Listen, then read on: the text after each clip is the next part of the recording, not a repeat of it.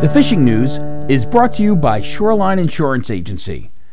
Win the incredible Steigercraft, Evinrude, Loran's Grand Prize Boat Package, and more in the Fisherman's 2018 Dream Boat Fishing Challenge. Get the details at thefisherman.com. Going into the weekend, there are no advisories, but always check before you head out on the water. The ocean could be a bit lumpy, so be careful around those inlets. On August 26th, there's the Hook for Heroes SummerSlam, raising money for our veterans and first responders. That will be taking place at Scotty's Fishing Station, Point Lookout, New York. Then save the date for September 12th. The Fisherman Surf and Inshore Fishing Show will be at the Huntington Hilton with workshops, seminars, and over 70 vendors. On the East End, Mike at Star Island Yacht Club said the tuna action has been slumping lately, but there are plenty of sharks for those looking for some action, and you don't have to go far for them. Fluke is the best bet for inshore action, with lots of quality fish coming from 80 feet of water at Outer Frisbees and also in the vicinity of the Block Island wind turbines. Sea bass fishing has been solid, with a lot of nice fish at the Pocketbook and Southwest Ledge. News 12 meteorologist Rich Von Olin had lock and load action on the Montauk Star and limited out by 11 a.m. with fish to 27 inches. He also won the pool. On the South Shore, my neighbor Rich Figula out of Lindenhurst had some great action fishing the Cholera area. He limited out quickly with fluke to 4 pounds. Nikki Fishing Girl checked in and reported that many of their trips were canceled this week due to all the storms in the area. They did do some fishing in the bay, but caught mostly sea robins and short fluke. Next week, she'll have a full report from the ocean scene. Spoke to Captain Al Lorenzetti, and he reported cleaner water has moved in to the bay. But like Nikki, he went out fishing and caught mostly sea robins and short fluke. He said your best bet is working structure around the reef if you can get out. He also mentioned there's lots of triggerfish and lots of porgies in the area too. Now for the latest action to the west, let's go to Captain Joey Leggio. Thank you, Tim. The report out of Deb's Inlet is the bottom fishes remain strong. There's tons of porgies to be caught. Sea bass is still there, but now it seems like, mostly smaller ones, but again, you're still getting some nice fish in the mix.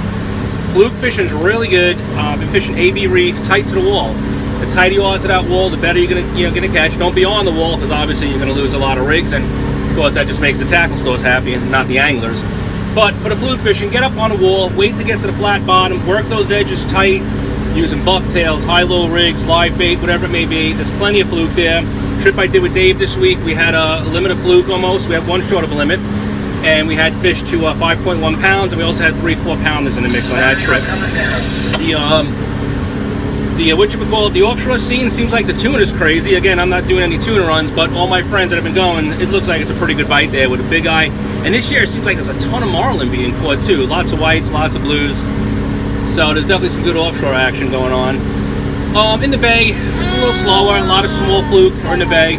Your best bet's heading over to any of those reefs, and those fluke are setting up on all that structure right now, and that's where those fish are going to be. But other than that, that's it. Got little Frankie out there with me today. Say hi, Frankie. So a little take a kid fishing day. It's great to do.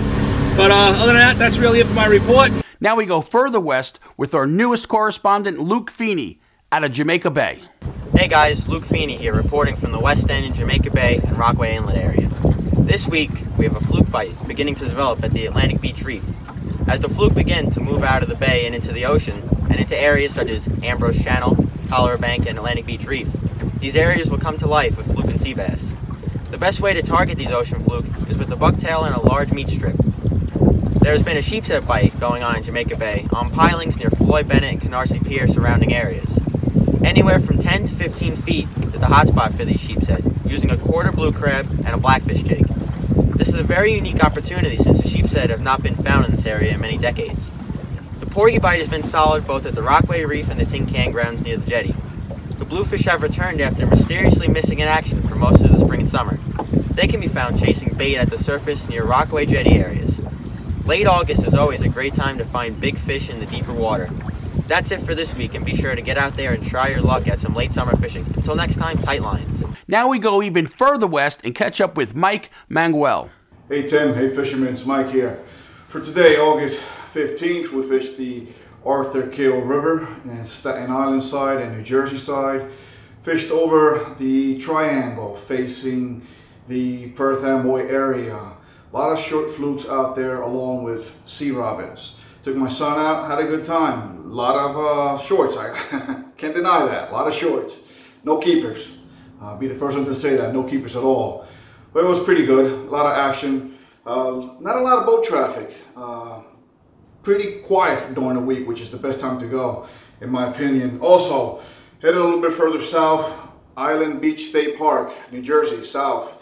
A friend of mine caught a nice brown shark from the shore on dead bunker, whole bunker, right from the surf, guys. So if you want to go out, catch a shark maybe, now's the time. The water's pretty warm, 77 degrees to 79 degrees. Get out there, porgies are out there, a lot of shore action flukes, and of course, your sea robins. So take care, guys. Adios. Mike wanted me to remind anglers the importance of keeping hydrated during these hot summer days. Drink at least a bottle of water an hour and you should be okay. On the North Shore, porgies continue to steal the show in Long Island Sound, with limit catches being reported, especially in the western reaches of the Sound. Both day and evening trips are seeing great action. Best bet for stripers now is in the deep water in places like the Middle Grounds or off of Eaton's Neck. Now let's check in with Peter Tarnowski and get the latest from his area. Thanks, Tim. I'm reporting on Port Jefferson this week, where I visited the Middle Grounds, Old Field, and Crane's Neck. And it was a mixed bag of fishing with fluke, porgy, and sea bass. They weren't that picky. I was throwing down bucktail with all different colors, and it didn't matter. They were hitting on everything. But the thing is, they were all short. And when I say short, I mean short. Even the sea robins were tiny. So if you're looking to get out there and bend the rod, have a good time, you'll definitely do that. But if you're looking to take home some food, I would order a pizza on the way back. Thanks. Back to you, Tim. Hawaiian Dan is at it again and full of energy. Dan, what's the word? Thanks, Tim. Aloha from Hawaiian Dan of TalkFishTV.com, reporting for the Fisherman magazine. This morning out here at beautiful Centennial Park, Port Jeff Village. Earlier this week, I had a chance to target West Meadow Beach up to Crane's Neck in my pedal drive kayak. I searched Mount Sinai Harbor from the shore. I went through the surf of East Beach, and I covered the inshore backwaters in my Sea Eagle inflatable motorized kayak. And let me tell you what, there's definitely no shortage of bait fish. The peanut bunker in the 1 to 2 inch size can be found popping everywhere. Bay anchovies and silver size have thrown the snapper bluefish into a complete and continuous feeding frenzy. Yes, the snapper invasion sensation, sure to bend a rod every single cast. A great opportunity to get out there and stock up on these wonderful bait fish which doormat-sized trophy fluke find simply irresistible. Not to mention an opportunity to get off those couches, load the family up, most especially the kids, head for your local body of water, and you're guaranteed to bend some rods and put some smiles on those faces. Now, do yourself a favor, pick up a handful of those shiny Castmaster lures, and you're certain to score a mixed bag of snappers, porgies, fluke, and who knows what else you'll catch. Just get out there and fish, will ya? So until next week, this is Hawaiian Dan from TalkFishTV.com reporting for the Fisherman. Now back to you, Tim. Aloha. Now let's check in with senior editor Fred Golofaro with the Surf Report. Hey, thanks, Tim. And you know, it is August, and we typically don't hear much this month.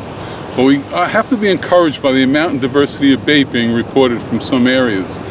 Some casters are keeping active by feeding bunker and mackerel chunks to sharks.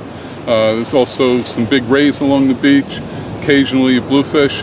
Others have discovered the eating qualities of porgies, catching a lot of porgies on both the North and South Shore beaches, while others are just running east and trying to squeeze what bass and blues they can out of Montauk. I spoke to Paul from Paulie's Tackle Shop in Montauk on Wednesday. He said there are good numbers of schoolies on the south side and also from the town beach to Napeague, and I think those schoolies stretch pretty much through East Hampton and Southampton town beaches. Bucktails are doing most of the damage with those schoolies. There's blues from 3 to 14 pounds scattered along the north side, taking mostly top waters, particularly pencil poppers. And that crazy fluke bite along Gin Beach has simmered down, but there's still some fluke being picked along with a few blues and small bass from the jetty to Shagwong, and that's pretty much between dusk and dawn. Hey, don't forget the surf show. That's coming up Wednesday, September 12th at the Huntington Hilton. We got Crazy Al, Bill Wetzel, and Matt Broderick lined up to do some great seminars. Hope to see you there. Until then, Fred Golofaro here for thefisherman.com. The offshore fishing scene has been red hot in the canyons with water temps in the low 80s. Catches of yellowfin, big eyes, and marlin are being reported consistently. Now listen to this fish story. Last Thursday, Chris Madonia out of Fire Island Inlet and his crew were fishing the Chicken Canyon for bluefin. His buddy Gary Arnold just finished applying sunscreen and picked up a rod when the rod was yanked out of his slippery hands and in an instant disappeared into the blue water. 24 hours later, Mike Nolan out of Brick, New Jersey, on his boat, the Irish Jig, was also fishing the Chicken Canyon area when his 11-year-old son snagged something strange while jigging. To their surprise, they pulled up a beautiful rod with an accurate reel in pristine condition. And there was still a fish attached. They fought the fish to the boat, and it turned out to be a manta ray. They released the manta ray and fished for the rest of the day. When they returned home to port, they contacted Accurate Reels with the serial number, and because the reel was serviced by Accurate, they were able to locate the owner. Now, what's the chances of that? Hats off to Mike and his crew. That's sportsmanship and integrity. If you'd like to be part of our weekly video fishing forecast, we're looking for social media savvy anglers for hyperlocal reporting from around the New York Metro and Long Island area. So if you're a captain, a tackle shop, or just an avid angler, contact me at libayrat@gmail.com. Remember, like our video, subscribe to our YouTube channel, and be a subscriber to the Fisherman magazine to be part of the Dreamboat contest. Get out there, catch 'em up. This is Tim C. Smith for thefisherman.com. Hey anglers, the Fisherman Surf and Inshore Fishing Show is Wednesday, September 12th at the Huntington Hilton. See seminars by the region's best surf and inshore experts. First 500 through the doors receive a goodie bag worth more than the price of admission. Check out the free workshops and see more than 75 vendors with the latest fishing gear. Don't miss this opportunity to get ready for the fall run. Visit thefisherman.com for more information.